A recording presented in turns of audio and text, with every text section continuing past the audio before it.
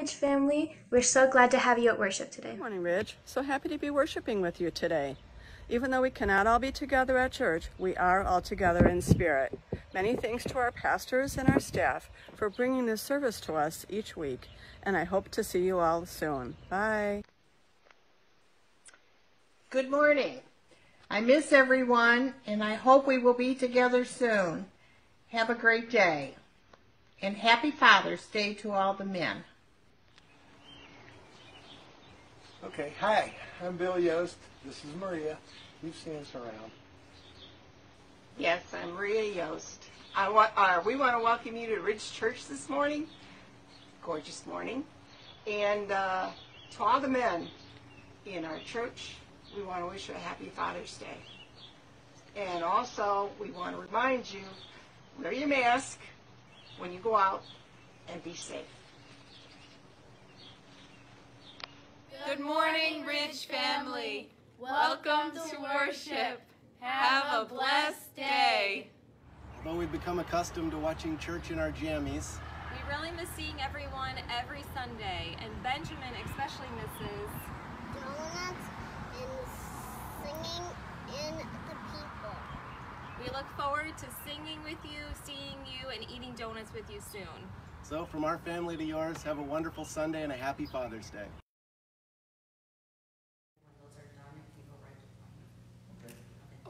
Good morning, and welcome to Ridge United Methodist Church. I am Beth Ann Smolinski, the Children and Family Pastor here at Ridge, and we are so excited to have you with us this morning.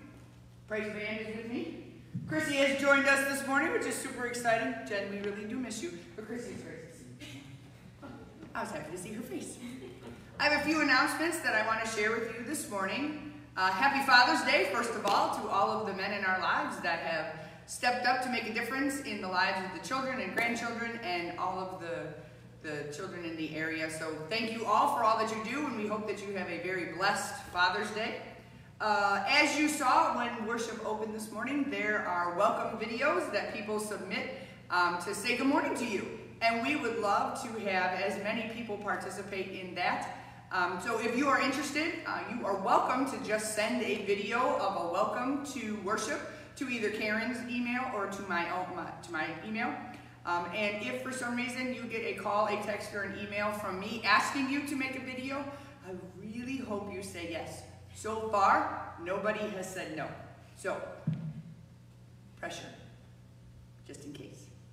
So every week we have 5 or 6 videos, but if you're interested, we would love to have as many people to participate. So send those videos in to us. Vacation Bible School is July 13th through July 17th. Registration runs through July 1st. This will be the first time that we actually have to cut off registration because we have to make the take-home kits and we have to know exactly how many that we need. If you have not registered for Vacation Bible School yet, there is a link on our website or on the Ridge Kid or Church Facebook page that you can click on, and it will get you into the registration zone and you'll be able to register your children. Also, I heard from Kathy Giannini that she is in need of 2 Saturday lunches for the homeless shelter, July 18th and July 25th. She is looking for people to step up and prepare meals for the shelter. You do not have to serve the meals. Right now, they are just taking them in. You just have to drop it off at noon. So if you are interested in doing that, reach out to Kathy Giannini or reach out to myself or Karen and let us know, and we will make sure that we let Kathy know. Hopefully there is a couple people that are able to cover those meals for the shelter. The last thing I have is the prayer stations are going to change tomorrow. So if you have been through the prayer stations and you're ready to come back through again, there will be more intentional prayers set up for you to pray for our community and some different things. So I hope that you will come back through and check those out. Again, they will be up and ready tomorrow morning by 9. And let's begin our worship together with some music, and we're glad you're here.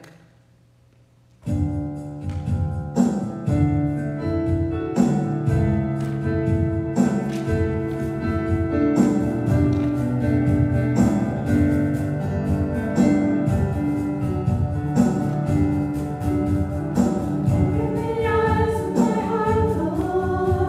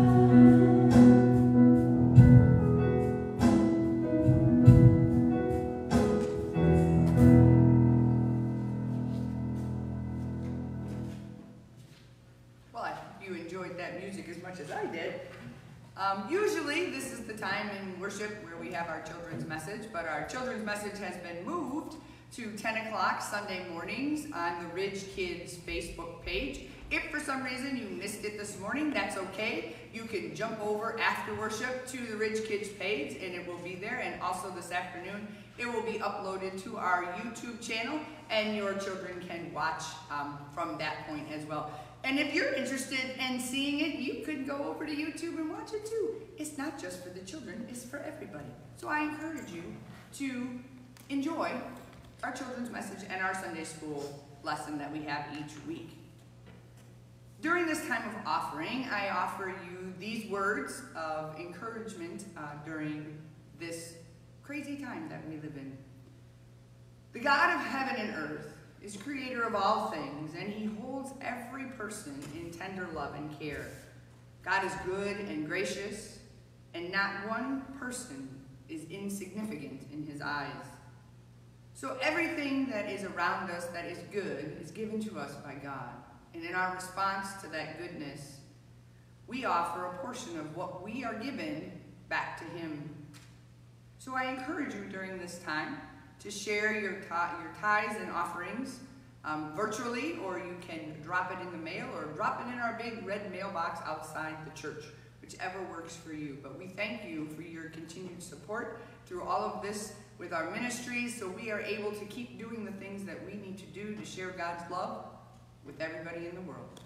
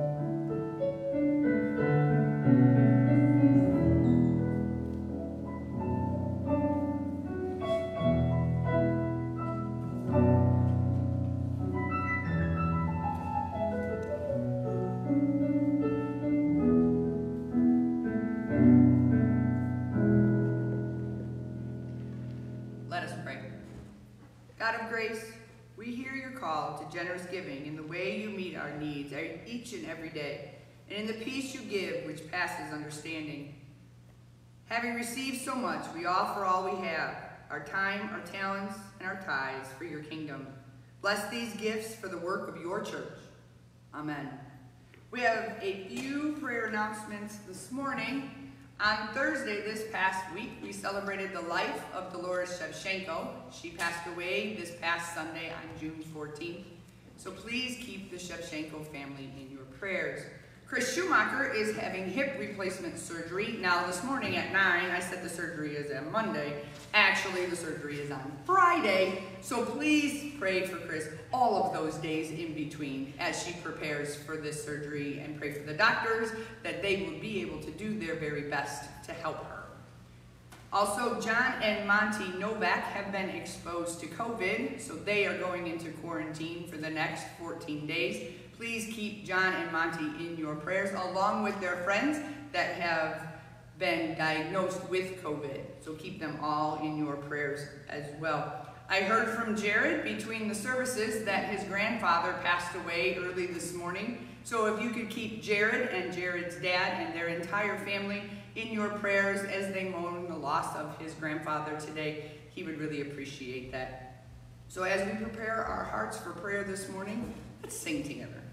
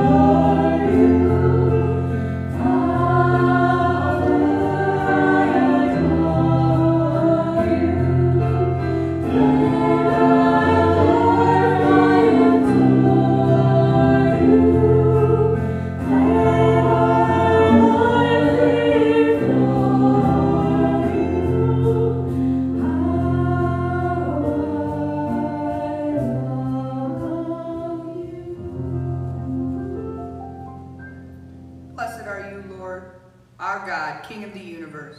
The whole earth is full of your glory. In the beginning you created, and day by day you sustained the entire cosmos. You have called us into a wholehearted relationship with you. You ask us to leave behind all we possess and live out our faith with passion and integrity. We thank you for the deep love you have shown toward us. Forgive us when we take our relationship with you for granted, when we let the fire of our early commitment cool and allow other things to take priority in our lives. Lord, this Father's Day, we are reminded that you reveal yourself to us in the word Abba, meaning Father. You are not just our ruler, but our parent. Not just our creator, but our nurturer. Thank you for this tender promise of your loving kindness. May we remember that no one name, image, or idea can contain who you are. God, we thank you today for the gift of fathers, grandfathers, uncles, and the men in our lives who guide and enrich us every day. Lord, we also give thanks for the moms who have had to fill the role of both mother and father. We ask a special blessing on each of them.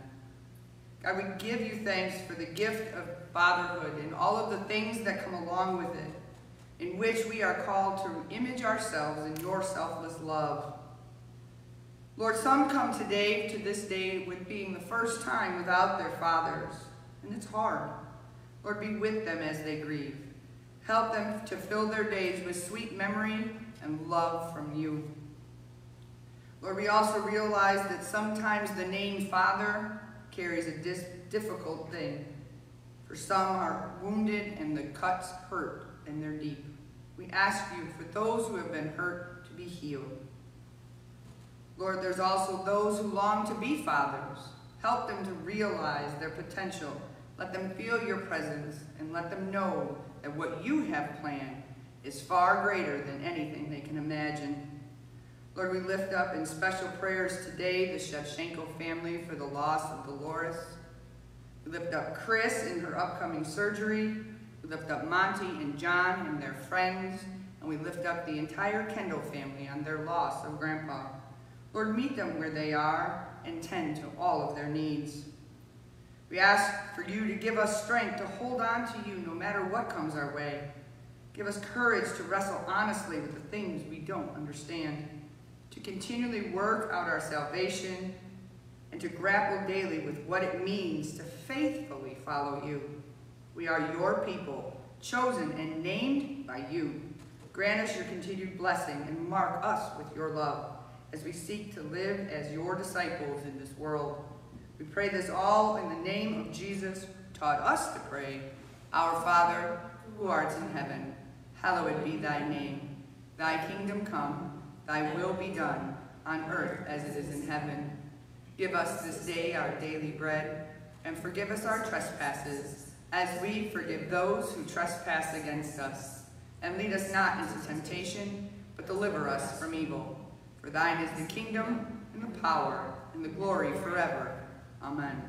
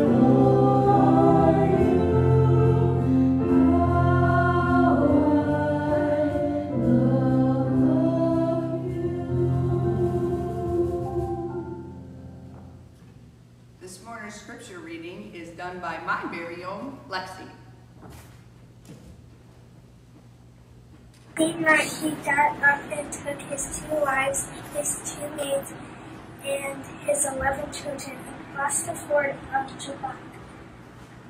He took them and sent them across the stream, and likewise everything he had.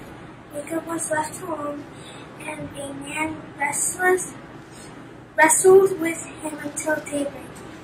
When the man saw that he did not prevail against Jacob, he struck him on the hip socket, and Jacob's hip was pulled out of joint as he wrestled with him. Then he said, "Let me go, for the day is breaking." But Jacob said, "I will not let you go unless you bless me." So he said to him, "What is your name?"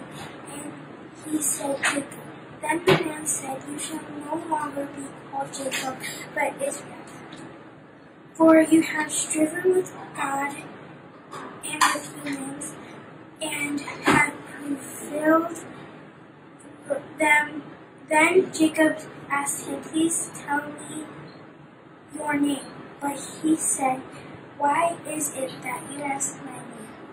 And there he blessed him.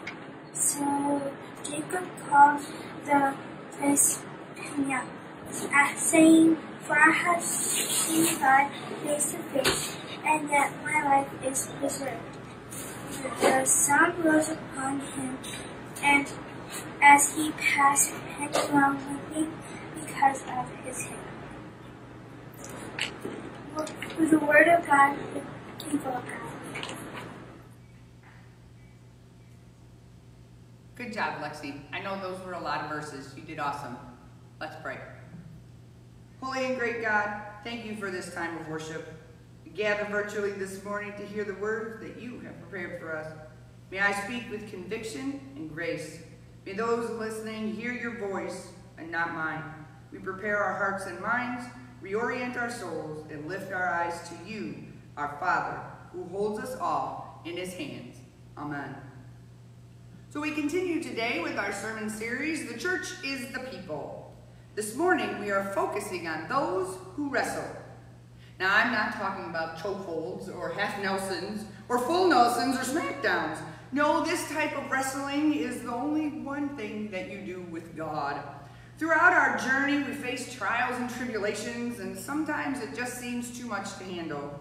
When faced with adversity, I admit, there are times where I throw in the towel. It's challenging to look past all of the difficulties, to see the greater good on the other side. And for Jacob, he had fears and anxieties just like the rest of us. So our scriptures today focus on the wrestling match that Jacob has with God. But I think it's important for us to look at how Jacob has gotten to this point. So now you know Jacob is a twin to Esau, and they are the sons of Isaac. And when Isaac was dying, he was almost blind, and it was time for him to share the blessing with Esau because Esau was actually older. Well, Jacob tricked Isaac, and he received the blessing instead of Esau. Well, Esau was enraged with what Jacob did, and Jacob had to flee. He couldn't stay where he was with his family. He had to go. And when Jacob left, his life was not easy. The trials and tribulations that Jacob had to face were beyond what most people could endure. But now God is calling Jacob and telling him that it's time for him to come home. Well, when he left, Esau was pretty angry. I doubt that Esau has gotten over that much anger.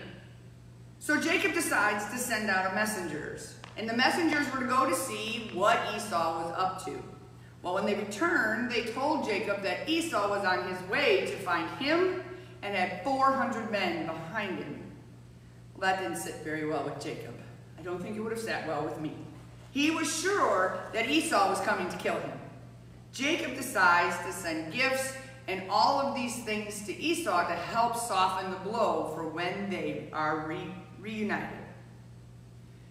And then Jacob turns to God. He prays to God and asks him to fulfill all of the promises that God has promised to him and to Isaac and to Abraham. He is asking for his family to be delivered. He wants God to ensure him that the promises that he laid out would come to fruition. And if you remember last week when we talked about Abraham and the promises that God gave to him, God never gives us a timeline. And he's certainly not going to let us tell him when he needs to fulfill those promises. Well, it seems that Jacob has forgotten how that works.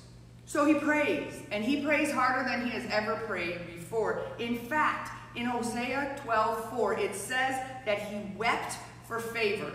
He was crying out to God, begging him to fulfill those promises and show his saving grace. Now, even though Jacob is doing all of this praying, he is quite practical about the matter. He divides up his flock and his servants, sends the gifts out to Esau, and sets his family on the other side of the Jabbok River from him. That way, when Esau gets there, the first people he's going to see is Jacob's family. Well, with his wives and his children, how could you not soften your heart when you see little children? Jacob is hoping that this will help lower Esau's anger. So now Jacob is on his side of the river all by himself. And in the night, a man comes to wrestle with Jacob. Now my first thought about when I hear wrestling is two people going at it, entangled, one victorious, one pinned, fists flying, all of those things. Now during this story, Jacob is already in his 70s. So I can't imagine that he would fare well in a wrestling match with a man. But see, this scuffle is not just a physical one. There is physicalness involved, but there is a large part that is spiritual as well. And the toll that it takes on Jacob is strenuous. But here's the thing, he doesn't quit. Have you ever been in a wrestling match with yourself? Late at night, you toss and turn, you argue with your thoughts, you get frustrated at the person that's looking back at you in the mirror. Yeah, because your best and worst opponent is yourself. And who knows you better than yourself? Oh wait, God does. See, this is where Jacob is at. His emotions were all over the place. See, they're running high. He is fearful of what is to come at the hands of his brother. God has come to Jacob to help him work through all of the things that are swirling in his head. So this wrestling match goes on all night long. Jacob is relentless. He is not letting go without the blessing of God. See, because he needs this blessing more than anything he has ever needed before. And even though he was injured and his hip was whacked out of joint, he didn't give up. He persevered. It's not his strength that he used to wrestle. And it is not his strength that he prevailed with. God gave Jacob the strength he needed to win that match.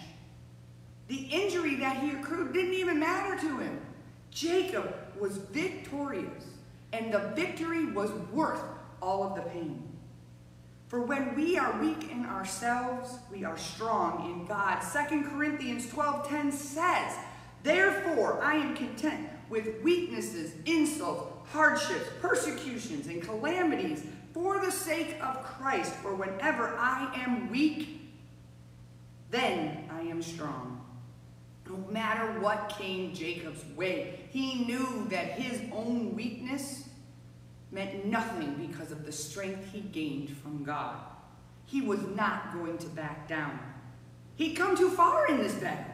What good is it to wrestle all night and then walk away with nothing? No, he had to prevail.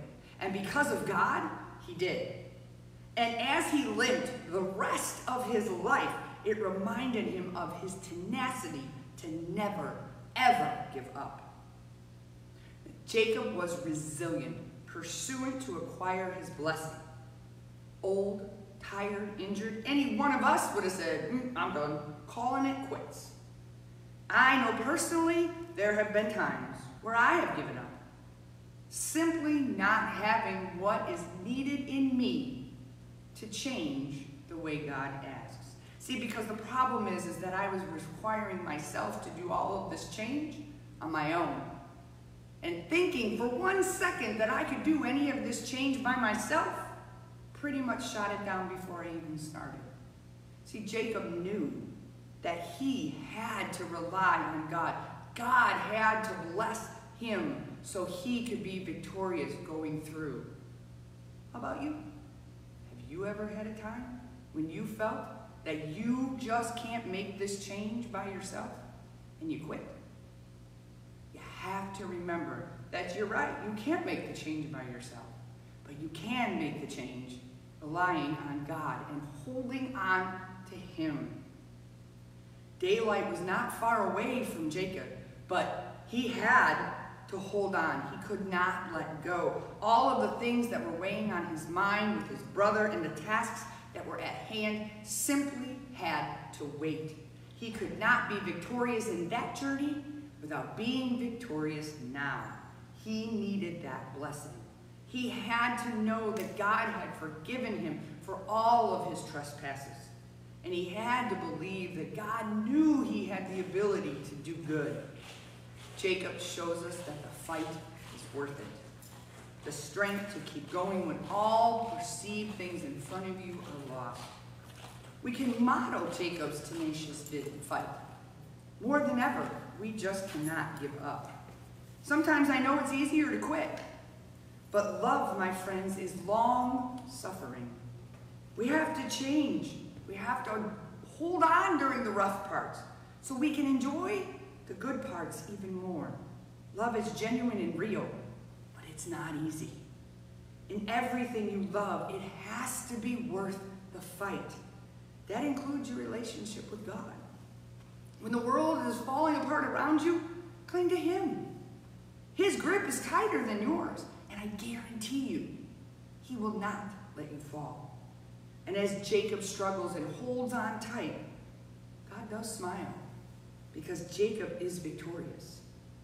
Now you may be wondering, why would God put it this way? Why was this how it played out for Jacob?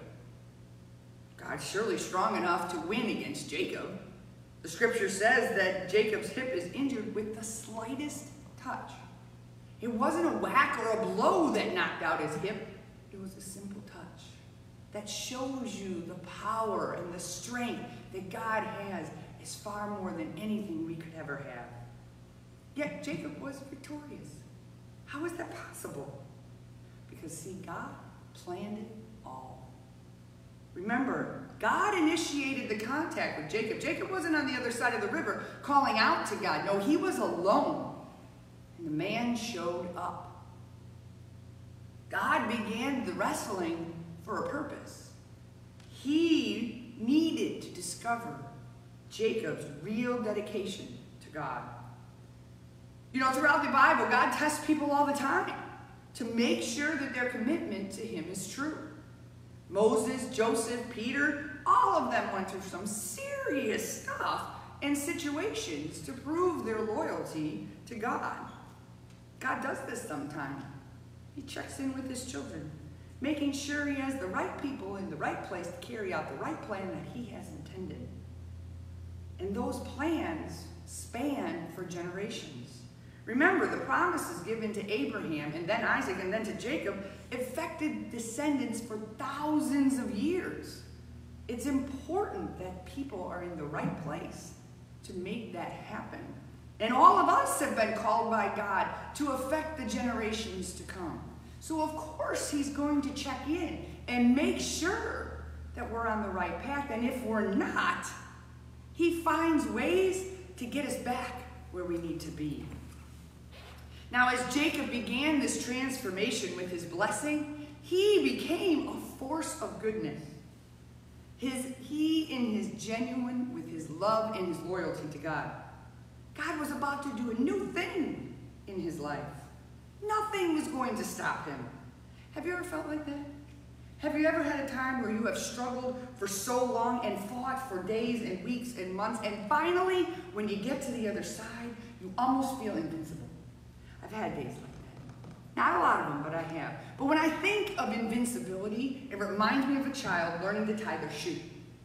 Think about it. They sit on the floor with their foot in front of them, and they're watching you, and you're showing them, and they're trying to do it. And then the bunny ears fall down, and then the tree falls apart, and then they push it through, and it comes all the way through, and all they have is a knot, and they are ready to quit. But see, they don't. They keep at it day after day after day. They tie that shoe over and over and over, and when they finally get it, and the shoe is tied, and they're standing there, and they look down at their feet, and as they start to walk, I swear, they look like they're 2 inches taller, because they fought through to the other side. And to them, it was just they learned how to tie their shoe. But it sets them up to learn how to get through the hard stuff and how you feel when you do get to the other side. I have a feeling that's a lot how Jacob felt. You know, we talked a lot last week about our individual calls and listening to the call of God like Abram did. But this week, we're focusing more on the pursuant of that call. Because remember, even though God called Abram, it did not make life a cakewalk for him. No, it was hard. And the same thing was for Jacob. The struggle was far from over. But because of the confidence he had gained through this wrestling match, he was able to withstand anything that came his way. He wrestled all night, and now he's recharged, ready to face Esau and anything else God put in front of him, because he knew that he had God's blessing, and he was going to face it with him. Life was finally on an upswing for Jacob, all because he didn't let go. We can learn a lot from Jacob with all of our wrestling matches. We have to work hard. God's going to present challenges to us, and we have to show our dedication. Are we willing to fight? Will we wrestle with God and hold on when things get super tough? God's not going to pave the way, but he will be there every step of the way. See, that's the key. Even though it's not easy, he's right next to us, walking with us. And when we stumble, he's the one that says, nope, that's okay, I got you. And you keep going. We have to put in the work. We have to handle the disappointments, the frustration, the aggravation, the anger, and even the tears. But I guarantee you that you're not facing any of those things alone. God's right there.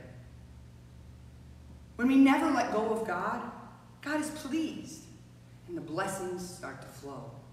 Now, this does not mean that we get our way. See, because there's going to be times where you're fighting and wrestling and you're sure of what you need and you are battling, trying to get it, and then God comes in and says, wait, I have a better plan for you. And we have to be okay with that.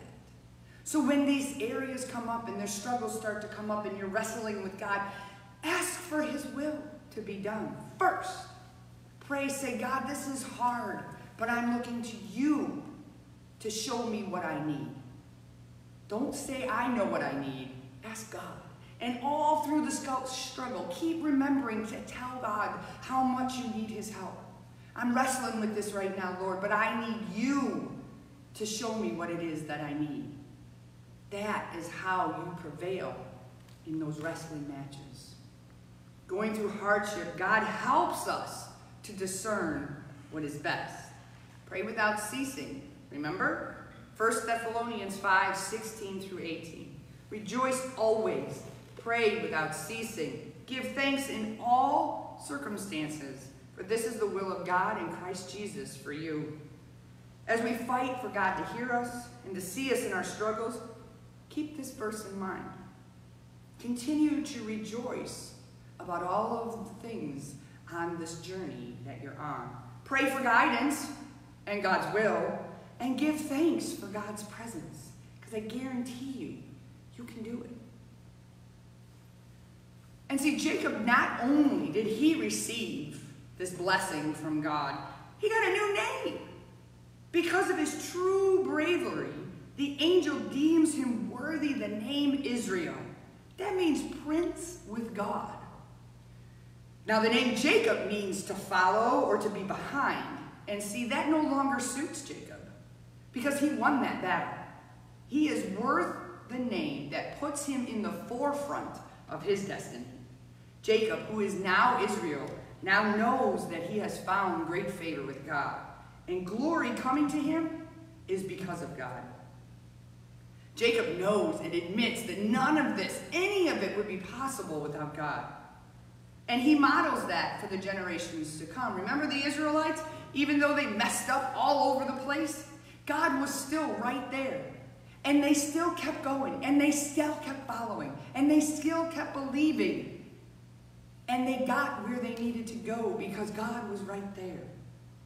Jacob's glory and honor and power with God also gives him power among men. Think about it. A blessing from heaven is far more powerful. And that allows Jacob to rule the nations on high. He confronts his brother, but it turns out it's not a confrontation at all. For Esau ran to him in Genesis 33:4, ran to meet him, embraced him, threw his arms around him, and kissed him. That was not what Jacob had thought was coming. But it didn't matter what he thought, because he was ready. See, now Jacob's new life is beginning. He's got new plans thanks to God. He is rooted in God's trust. Right now, our world hurts for lots of reasons. And some days, we want to just forget it all. We want to turn away, look inward on what we need. We just don't want to fight anymore. That's when we use the strength of our predecessors to keep going. Look at the Old Testament. Find out how all of them made it through adversity and not just survived it, but they thrived through it. Research in the Gospels and look for Jesus. Find out, what did he do? What did he teach? What did he suggest when things are hard? Did he say turn away? No. Turn to me. Follow me. And that's all that you have to do. And above all, hold tight to God and God alone. Don't ever let go. See, now, this part isn't really written down, but I felt that this was important to share with you. This time for a lot of people has been really difficult because their way of life has been uprooted and changed. And for my family, the change that we needed came with this pandemic. See, because a lot of the days we just went through the motions. We got up, we went to work, we came home, we did this. I had worship, I had Sunday school, this. Everything needed to get done in order. Everybody had to be in their place, and everything had a place. Everything was in control. I was in control. And then this happened. And all of that control went out the window. I had no say. It wasn't up to me anymore. And that was hard. That was one of the hardest things I've ever faced in my life. And this pandemic has taken all of that away. And now I don't have to be in control. I don't have to be the one who makes the decision. See, because I am not supposed to. I now give God that control. And without everything that we've gone through the last 3 months, I can't tell you where my family would have ended up. But I know that we are in a better place now because God said enough. God said enough. You need to hear what I have planned for you. And if you're not going to listen, I'm going to show you how to listen. Now, everybody has gone through this pandemic in different ways. But for my family, we were saved. We have a new outlook in our life because we allowed this to not break us. We allow now to not take away our hope. The struggle is real. The struggle is hard, and we wrestle with God every single day. But I guarantee you, if you allow Him to be the one that leads, things will get better.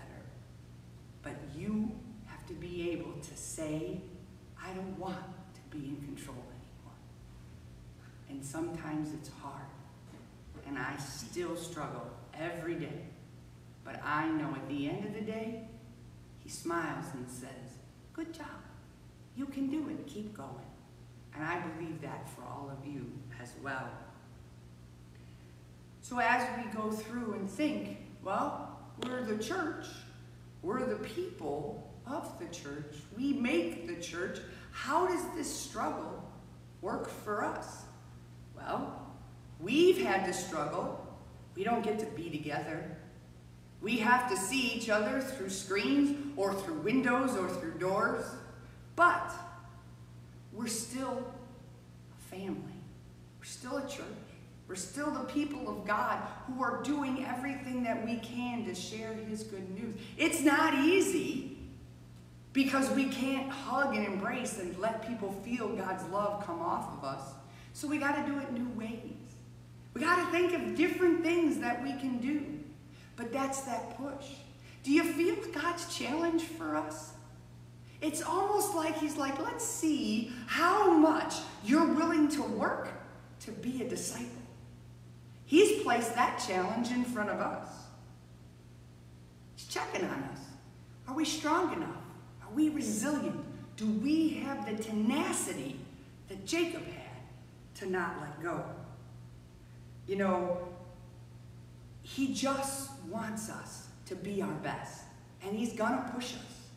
And he's going to challenge us to stand up and tell the world and show the world exactly what it is that we need. And you know what we need? We need God. Let's pray.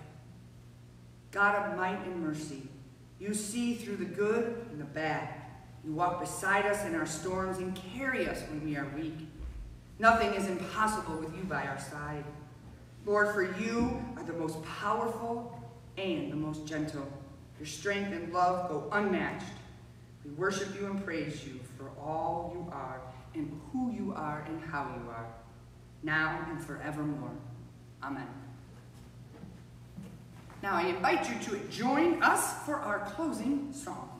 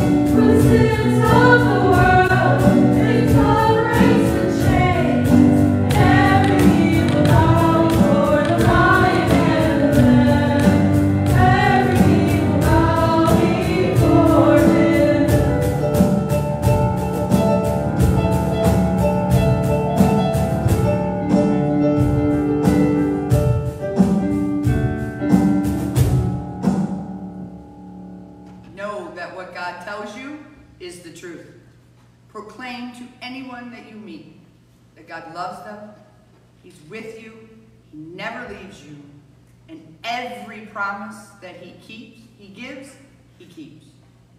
Now go, be the church, share the good news with all who will hear. Amen. Our God is